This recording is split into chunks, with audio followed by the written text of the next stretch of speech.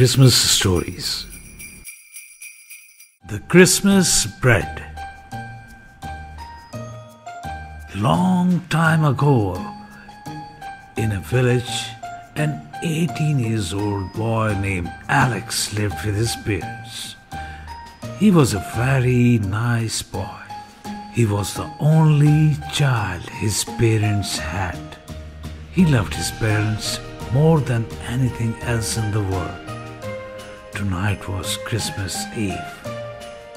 Alex and his parents were preparing for Christmas dinner.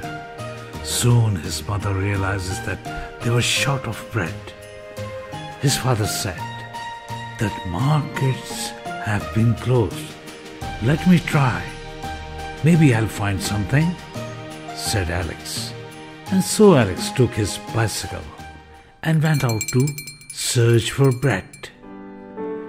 He went to the grand market of that village, but no one was open. Every shop was closed.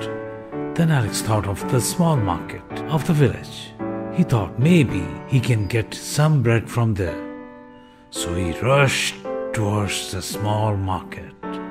When he reached, he saw that one by one, everyone was shutting down. Then he saw a bakery open. He rushed towards that bakery and parked his bicycle and ran into that bakery. An old man was cleaning the bakery. Alex asked, "Excuse me." The old man looked at Alex and said, "The bakery is closed." Alex replied, pointing outside, "It says open." The old man in anger walked towards the main door and flipped the sign closed and said, "100 times, thousands of times I've told this boy Billy, when leaving, flip the sign to close. But this guy never listens." "So you are closed?" asked Alex. "Sorry, kid," replied the old man. Then Alex saw a bread at the counter. He asked, "This bread, can I have it?" The old man looked at the bread and smiled. "Oh, I never saw this bread."